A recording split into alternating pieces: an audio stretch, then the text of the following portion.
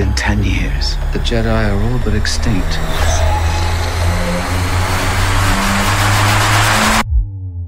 So there have been new TV spots for Obi-Wan Kenobi with new footage and dialogue, so let's break it down. The first TV spot begins with new dialogue from Obi-Wan Kenobi where he says, "It's been 10 years, the Jedi are all but extinct." You can even hear the pain in his voice, indicating that the past events that have taken place have still not healed for him. He's still struggling with what has happened, and I'm sure we'll see a lot of this in this show. Now with the new footage, we have a shot of Reva igniting her lightsaber in front of Uncle Owen, putting it closer and closer towards him as Uncle Owen closes his eyes. Obviously very anxious and stressed in this scene, but he is composing himself pretty well. Reva can obviously sense that Uncle Owen knows something that she doesn't, because as we know, Uncle Owen obviously knows about Kenobi's existence and that he is an exiled Jedi. And now we don't know if Reva is looking for Kenobi or another Jedi. Whoever she is looking for, she knows that Uncle Owen keeping something a secret. Will Owen keep Kenobi a secret, or will he give up some information? Guess we'll just have to wait and see. We then have new footage of Obi-Wan Kenobi on Daiyu, which is a new planet we'll see in this TV show. We see him walking through the streets with a hood on, obviously keeping a low profile. And before we get to the second TV spot, we have one new shot of the Grand Inquisitor here, which is just an extended scene of what we've seen previously, where he's spinning his lightsaber and then he tilts his head at the end. And I gotta say, I actually really like his mannerisms here, because I know, like a lot of people, I am very mixed on the look of the Grand Inquisitor, but if the acting and performance of the character is really good, then obviously I can look past those flaws. So fingers crossed for a really good Grand Inquisitor here.